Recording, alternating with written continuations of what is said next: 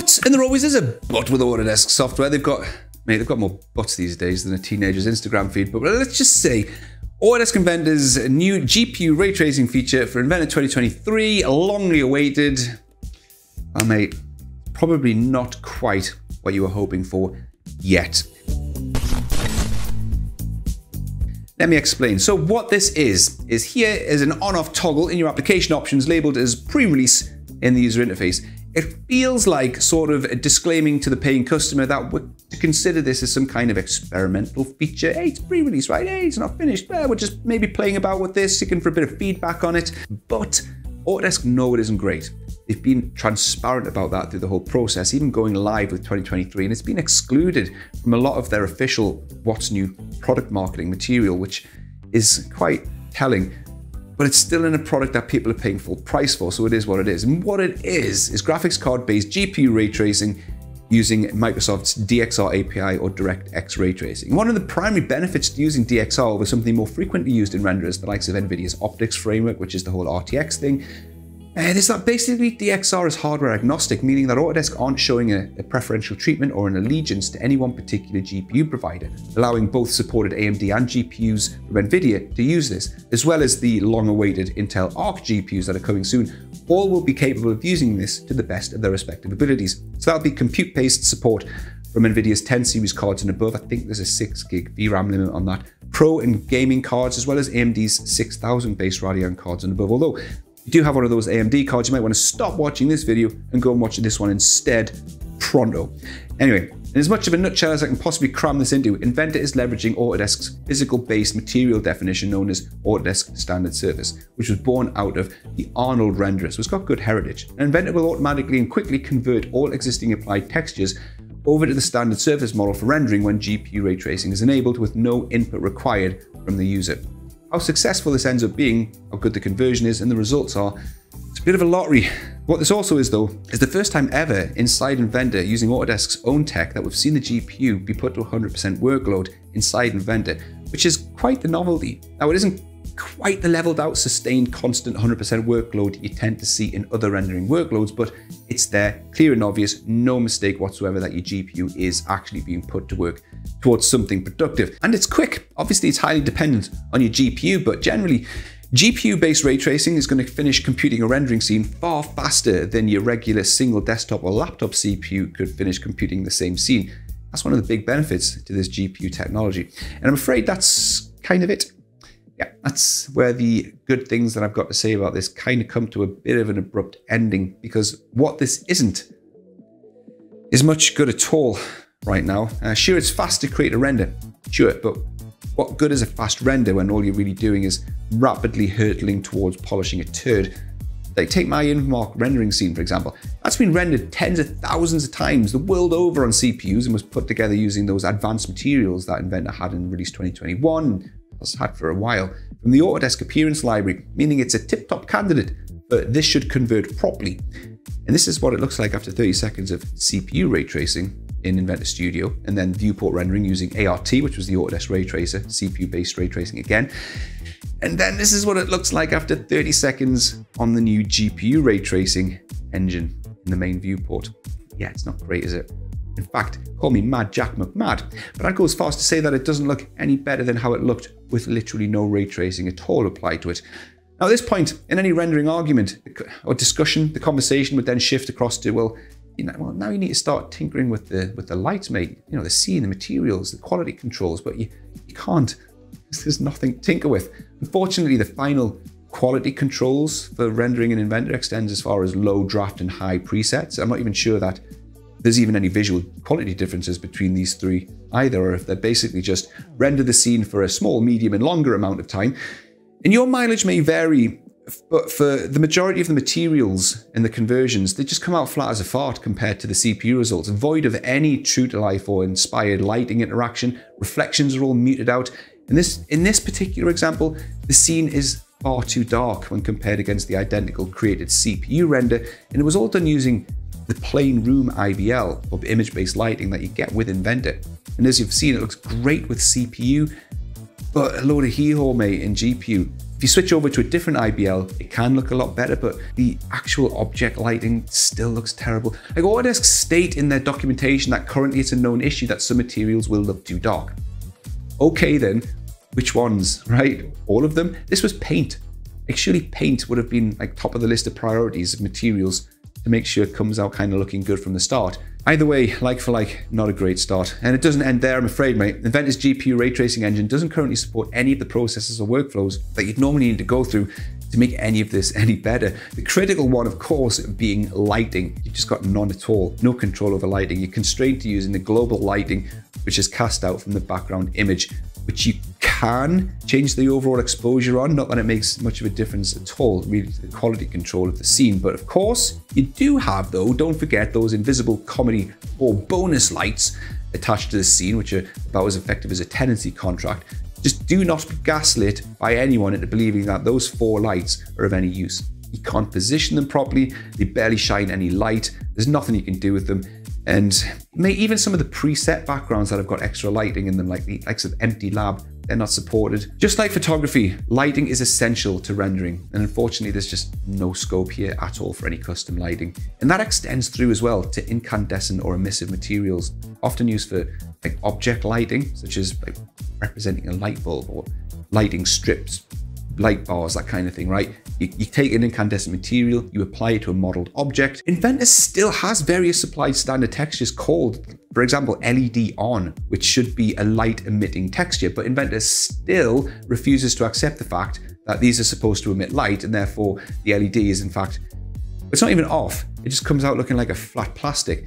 Another lighting-based issue, though, that the current GPU ray tracing implementation has is its startling inability to cast a ground shadow. Now, ground shadows are kind of important, mate. They really are. They create scene depth, definition, perspective, and without a ground shadow, well, your product is basically just floating in an empty void of computer-generated nothingness, which is unfortunately kind of exactly how your renders end up looking. With the CPU-based ray tracing engine, ground shadows are fully supported, as they should be. I think that's asking for too much. They're cast onto the configured ground plane. It's not the origin planes, there's a ground plane there. And staggeringly, this was left out of the GPU ray tracing engines, as well as reflections on the ground as well. You can, of course, model something yourself, a physical modeled object to represent the ground, like I did with the InvMark scene, which then leverages object shadows onto the ground. But then you're left with having to sort of visually see the edges and the extents of that ground object, which looks absolutely gash. So there's that. But that, though, isn't half as bad as this next issue. Inventor's GPU ray tracing engine currently doesn't support images or decals. It's pretty fucking deal breaking. A decal is where you take a bitmap or a JPEG or like an image of literally anything, mate. It could be, I don't know, a warning label for industrial machinery that you want to have on the side of the product, or a serial number, or more to the point, the actual product branding, right? Or your company logo. You drop that image into a 2D sketch in Inventor, and you essentially stamp it onto the face of the modeled geometry using the decal command, burns it into the model, and it's then rendered in the output render. Except it vanishes from the face of the earth when GPU ray tracing is enabled. So unfortunately, at this point, you can forget all about creating like product images for websites, sales imagery, anything where you need to show your branding or a placed image, because you can't. And do you know what else are decals? Inventor's threads on bolts and any type of fastener. Threads don't show up either in renders.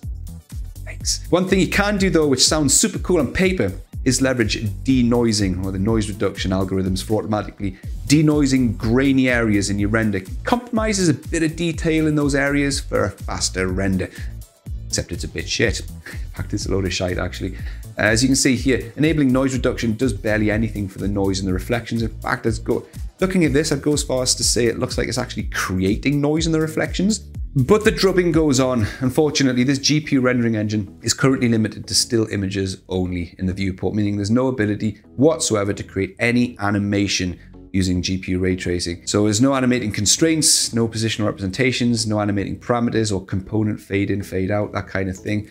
And you can't go over to Inventor Studio, turn on all that stuff, and then turn on GPU ray tracing in the background. It just doesn't work. It just disables all the studio stuff. And then when it comes to the actual render output, don't forget, after tinkering with all this clever looking stuff, people still need to export an image. Well, The exported image is basically a print screen of your viewport, which is a bit of a hack in it. I mean, how man, like when you save out your wonderfully average looking GPU ray traced image to a bitmap, it's so print screen that it even burns and keeps the XYZ triad in the picture. And if you've left your mouse hovering over a part in the model at the time, all the model edges show up highlighted in the final exported render, which is easily avoided, but oh man, it just feels proper jank.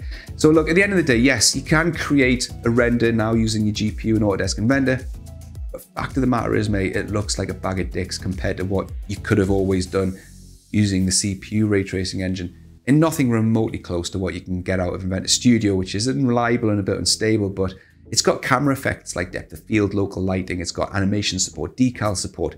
Sure, you've got to wait significantly longer for the render to finish, but given the limitations of the GPU engine and not being able to render out decals, threads, that kind of thing, at this point it's like, why would you want to use it? I think I'd rather wait for something that I can actually use than have something quick that I can't use. But in conclusion, rendering isn't typically, never has been a click and go immediate solution. You've always needed to prep the scene, work on it, get the materials right. You can spend a considerable amount of time doing all of this, and you normally do. And in all honesty, I'd always argue that if your render does look shit, then yeah, get cracking on that render prep, mate. You see, there's two problems here. The first one being, like I've spent the majority of this video complaining about, there's nothing you can do for render prep. You could spend a ton of time swapping out textures for ones that might look good and work well with this rendering engine, but this is your production engineering model. The appearance styles you've got here are the ones that were assigned to the materials you're going to be manufacturing it with. Who's got the time to swap out dozens or potentially hundreds of textures from production materials just because the GPU renderer doesn't play nicely with them? And you're not going to be everyone's pal in the office. You're not going to be popular, mate, if you're the one who's went through hundreds of thousands of parts in Autodesk Vault, quick change them all in an attempt to make your render look good. But that aside, rendering in Inventor probably doesn't even register in the top 20 list of priorities that the average user uses it for. So expending all of that time, again, just to make a render, mate, it's just not going to happen. Bottom line is, it's clearly far from finished, and unfortunately is so below par right now that I just hope that enough people who try it now and think it's not good enough will come back to it after initially writing it off on first impressions. But by all accounts, we've got good guarantees and assurances that it will improve over time from Autodesk, hopefully sooner rather than later, like in 2023.1 maybe. You know, it'll be tweaked and iterated on, maybe moved over into Inventor Studio, hopefully, which could potentially be something quite special, providing Studio plays nicely with it. But this is calling it out on how it is now, which is pretty much day one of the 2023 release, which, to be honest, mate, is the first and last day that I'll have the checkbox ticked for this feature, until such time that it looks as good as the CPU results, at least on existing data. I'm not asking for, or even expecting 3ds Max or VRED levels of granular render control, but, decals and images, pretty mandatory, as is the ground plane. Sort that out. But most importantly, get the lighting right, and that'll compensate for the fact that the developers will have their hands tied with legacy material support. That must be a nightmare. Or better still, mate, add an alembic object and substance support, just like that. So there you go. It's the GPU ray tracing feature for Inventor 2023. Going off script a little bit here. I know the Inventor developers watch these videos, and they probably will be a little bit either frustrated, annoyed, or maybe disappointed. This feature's been given such a canning. I'm not dismissing, demeaning, undermining, or playing down the amount of hard work that would have went into this feature. I'm just not personally a massive fan of features going into software when they're completely, obviously, blatantly unfinished. And it is what it is. That's how it was. That's how I've seen it. This video is made to just advise the general user base what this technology is like right now, what to expect and what not to expect. I understand the work and the challenges that I won't understand the work and the challenges, but I imagine there are some exceptionally difficult challenges to get this technology into something like Autodesk Inventor with the age it is, the amount of textures dating back so many years, try and convert those. It won't be an easy feat, but unfortunately, as it is right now, it's just not great and it's not very usable. But I'm hoping it's going to improve over the coming months, and I'm hoping in maybe 6 to 8 months' time, I can make another video like this, look back and say, hey, it's in a good place right now. We're good to go. But anyway, that's Inventor's GPU ray tracing support for Inventor 2023. That's the state of play. If you're looking to subscribe to Inventor 2023 or any other Autodesk product, mate, and you want to help support this channel for more videos like this, next time you are going to subscribe to an Autodesk product, use my referral link in the description first, and then when you subscribe to a product after that, it'll give me a kickback referral at no cost to you, but it helps keep my channel going. Thank you very much in advance. My name is Neil Cross. This has been Tech 3D, and I'll see you in the next one. Toodles.